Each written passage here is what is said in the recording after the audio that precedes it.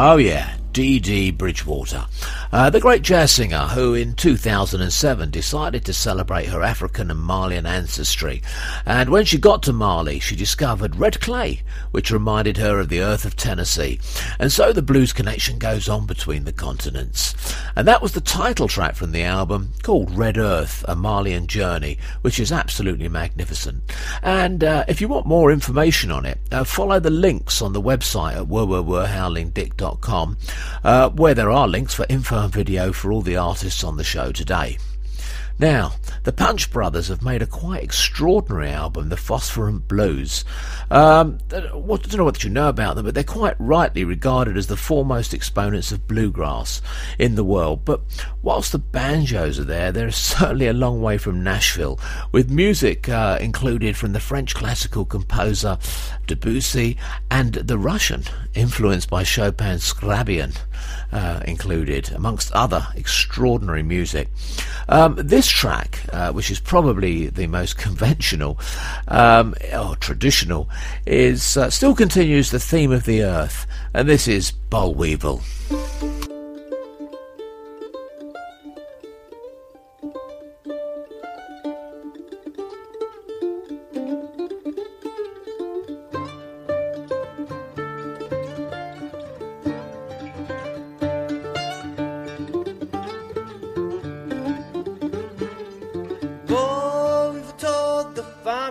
You better treat me right. I'll eat up all of your cotton, sleep in your grain rail tonight.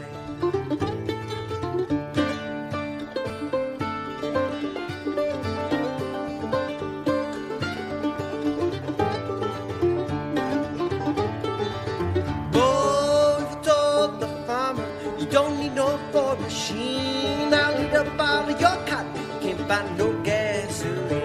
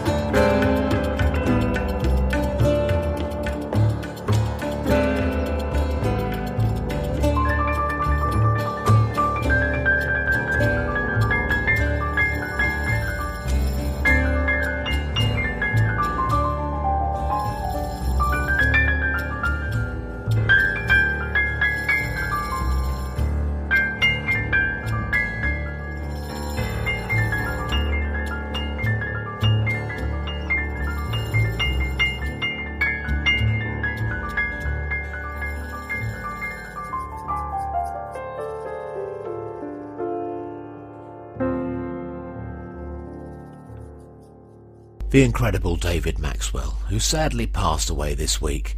And for those who don't know his work, well, he played with everybody, and I mean everybody, too many to mention on this show. Mud Morganfield's keyboard player Eric Ranzoni, no slouch on the keyboards himself, told me that after being knocked out as a young man by David's performance, he introduced himself and learnt that Maxwell learnt his trade from no less than Otis Spann. And as you can hear from that track, Moving On, taken from his superb Blues in Other Colours album, he was adventurous to the extreme. For those that want to witness his boogie-woogie talents, check out the video on my website. R.I.P. David. Right, well, when I was at Barry Marshall Everett's studio for the Ian Siegel sessions, which so many of you enjoyed, and I do appreciate hearing from you, I picked up this album, Out of Time, by a guy called Jim Kearney. This is from it. This is Out of Sight. 1, 2, 3, 4.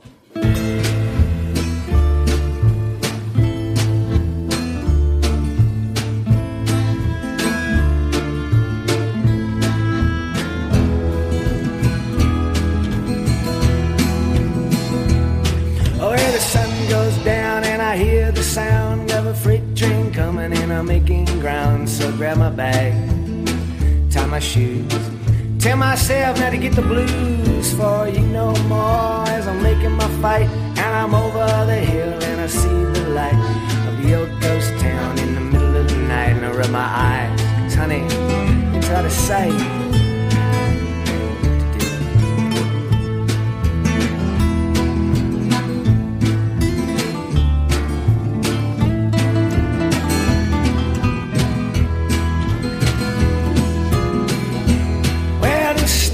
Bright and the start flies, and there must be a way to escape my demise. But the window's shut, the door seems closed. It's cold outside, yeah, but nobody knows where I've been or what I've done, except for myself and the yellowy sun. And the pines stand high like soldiers in the sky, and they guard the way for the me in the eye. Is it true?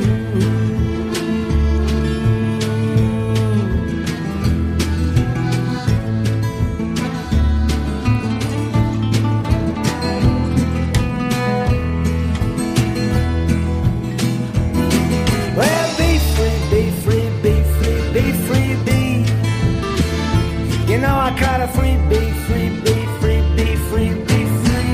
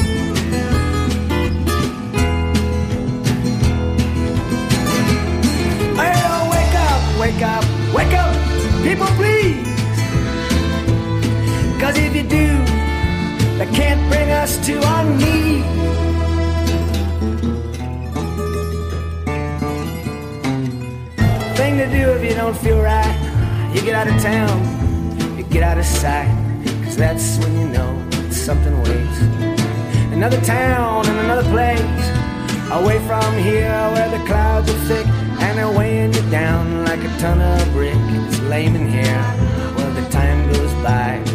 The wind it howls, it gets you high today.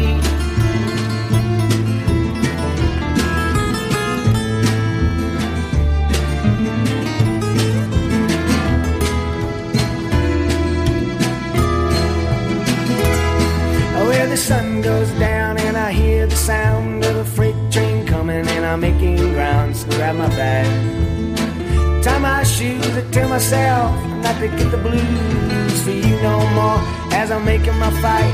And I'm over the hill and I see the light of the old ghost town in the middle of the night. And I rub my eyes, 'cause honey, it's out of sight.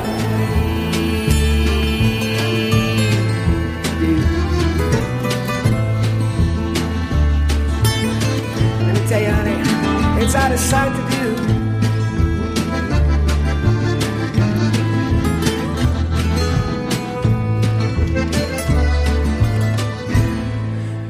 it's out of sight.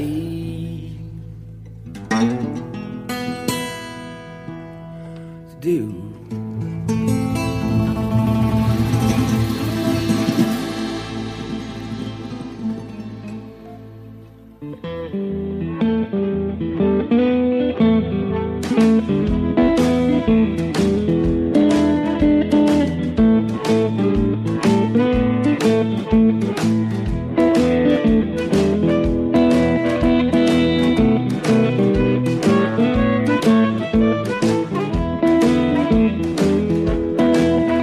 I'll never forget the day Big Tex caught fire.